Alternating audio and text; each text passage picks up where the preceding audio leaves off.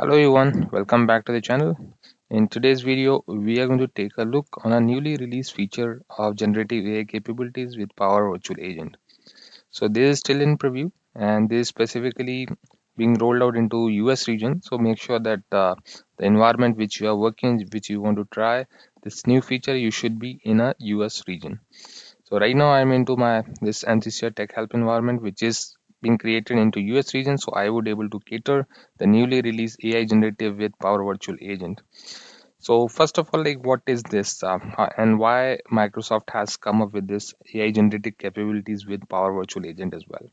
So when we say like when we wish to build out any bot, so the normal intent is to have the topics, the entities created so that the bot can be easily available to answer the queries of any users, and if not, then live agent will be a fallback option for that.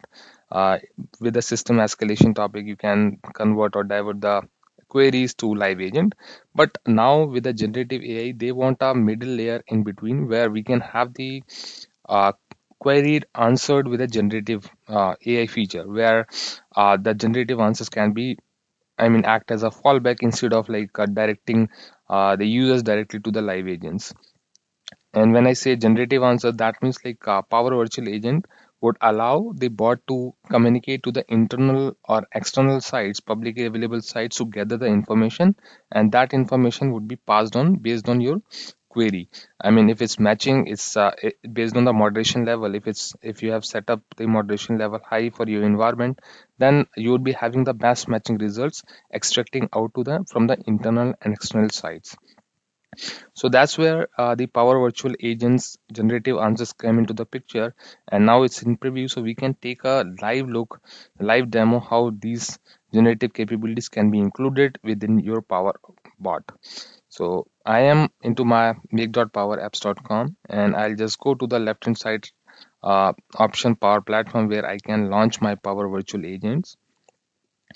And I while doing this, while building out the generative answers AI capability, I would be taking help of one simple bot which would be giving me the information related to let's say cars.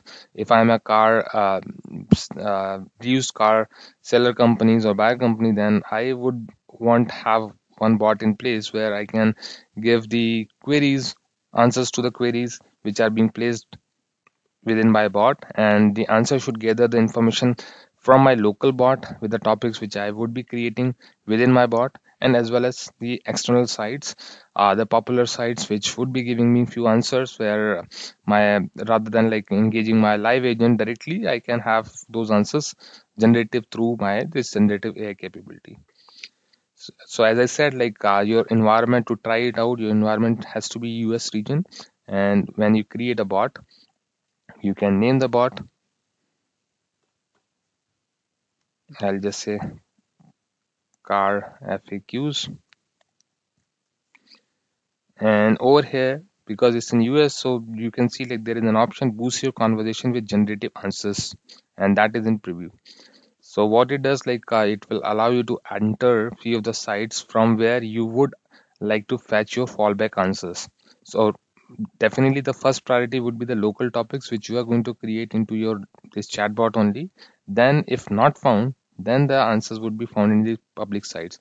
So as I said, like I'll try to find the some few car sites which I can leverage to have my this into this bot. So I'll just say uh, this site yalamotors.com.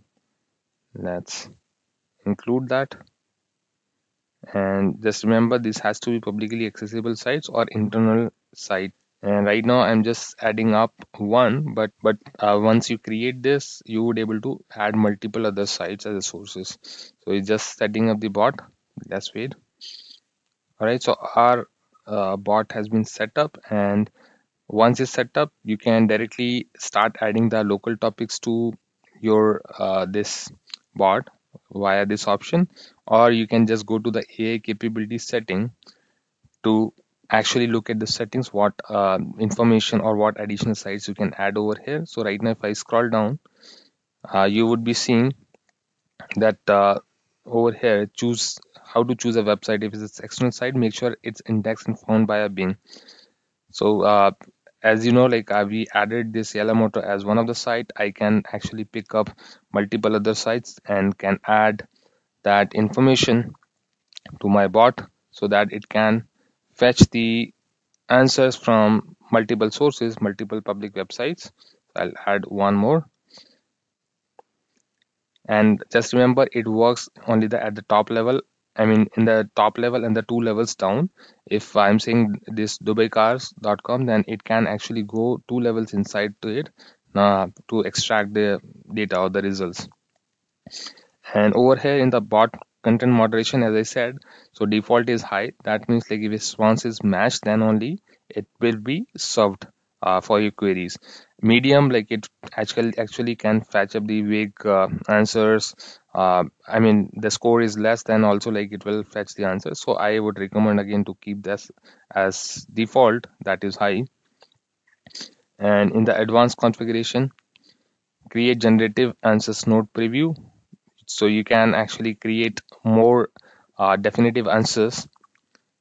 We can directly go to this setting to save, and we are okay, we are fine to test our bot. So I'll just close this part so that we can have a better space to test. And over here I'll just simply say best selling car in Dubai. So I have not created any topic. So I'm just waiting for the topic to be fetched from the public sites which we have added. So according to this site, the Nissan Sunny has been best selling car from promising models in Dubai. So that is being surfaced, this answer being surfaced from this the added sites. If I say like latest electric vehicle in 2023. So if the answer would be present in these two sites, in these two sources, then I would get an answer. So it is there. The latest electric vehicles includes a 2023 Jeep Gladiator. So that means like most of the answers of my this current intended topic is being served by these two sites. So that's how like actually you can create, you can have your more directive answers. So rather than, I mean, just leaving or just engaging live agents to solve the customer's request, you can have multiple internal sites as well. Like for example, you have created multiple SharePoint FAQ sites and you want your chatbot or to consume those sites to give the answers, then you can leverage this AI capability of generative AI capability of adding the public and internal sites. So that the intent of the video was just to familiarize you with the newly released feature. So just keep tuned once this feature is already, I mean, comes in live, and then we can start leveraging this one. So these are next level, like is taking next level to our power virtual agents, and I really like this newly added advanced thing, and I hope you also like that. So that's it for today's video. Thank you.